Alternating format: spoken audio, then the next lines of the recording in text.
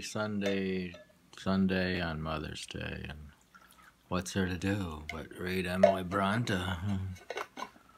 When it rains, we read. Roderick, 1830. Lie down and rest, the fight is done. My comrades to the camp retire. I don't know if this is a war poem.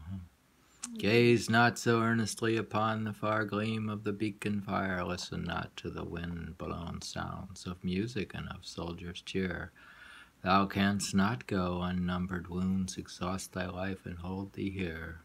Have that hand power to raise the sword which since this morn laid hundreds low, had that tongue strength to speak the word that urged thy followers on the foe, or that warm blood within thy veins which now upon the earth is flowing, splashing its sod with crimson stains, reddening the pale heath around thee growing. Then, Roderick, thou mightst still be turning with eager eye and anxious breast to where those signal lights are burning, to where the monarch's legions rest.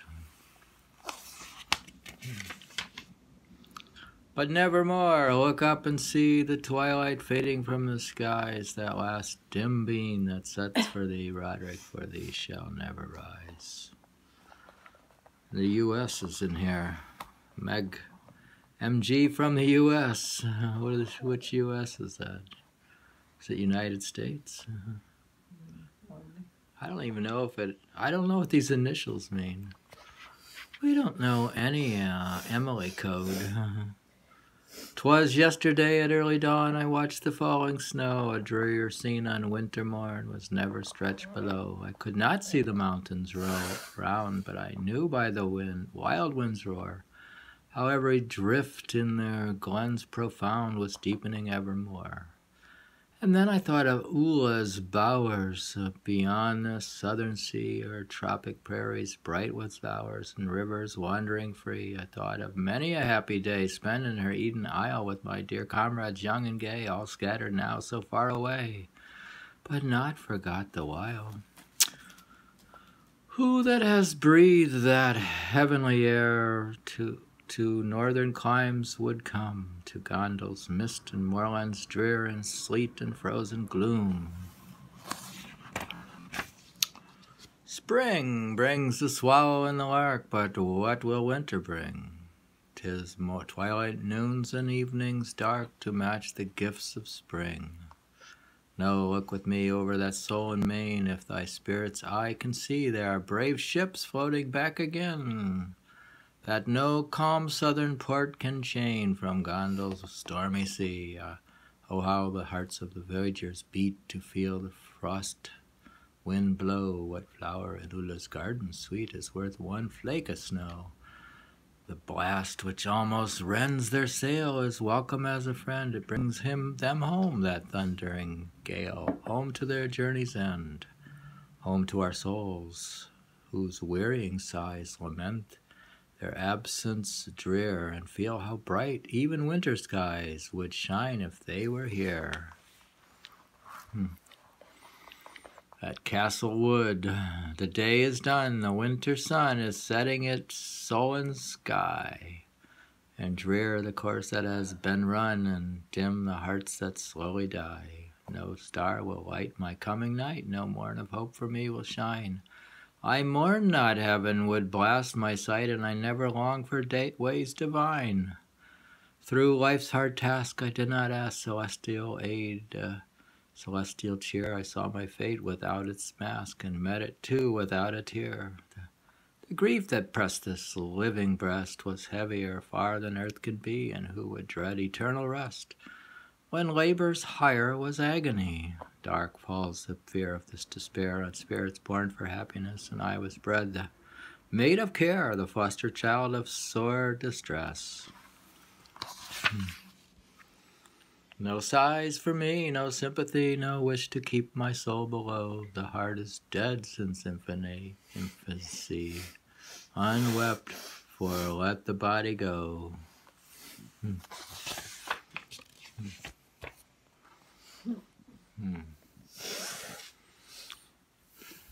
Interesting. We'll do another one. AS to GS. What are these? Are they letters?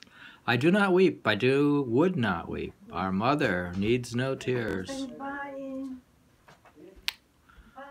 Dry thine eyes too, 'tis vain to keep this causeless grief for years. What though her brow be changed and cold, her sweet eyes close forever?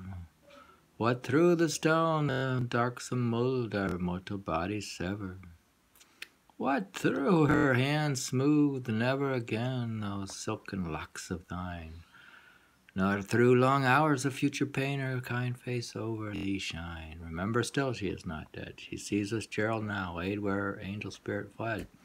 Mid Hearthen's frozen snow, and from that world of heavenly light will she not always bend, to guide us in our lifetime's night and guide us to the end. Look, our mother needs no tears. This may be a Mother's Day poem. Thou knowest she will, and well mayst mourn, that we are left below, but not that she can never return to share our earthly woe. It's a Mother's Day poem. Mm-hmm. We are reading on, Sound like a happy one. I don't know, Mother's Day. I don't know. You think it is? Let's try it again. Mother's Day, May 12, 2019. You want me to read this to see if it's a Mother's Day poem? AS to GS. I do not weep. I would not weep. Our mother needs no tears. Dry. It's the passing away of her mother. Dry thine eyes too, 'tis vain to keep this causeless grief for years. What though her brow be changed and cold, her sweet eyes close forever? What though the stone, the darksome mould, our mortal bodies sever? What though her hand smooth never again those silken locks of thine, nor though through long hours of future pain her kind face over thee shine? Remember still she is not dead. She sees us, Gerald, now, laid where her angel spirit fled, mid heath and frozen snow. And from that world of heavenly light will she not always bend, to guide us in our lifetime's night and guide us to the end. Oh, no, she will, and well mayst mourn that we are left below, but not that she can never return to share our earthly woe. We were reading from So her spirit will return. reading from Emily Bronte, the author of Wuthering Heights. Read the two last Lines, verses. two last. Though, The previous one and this. and from that world of heavenly light will she not always bend, to guide us in our lifetime's night and guide us to the end.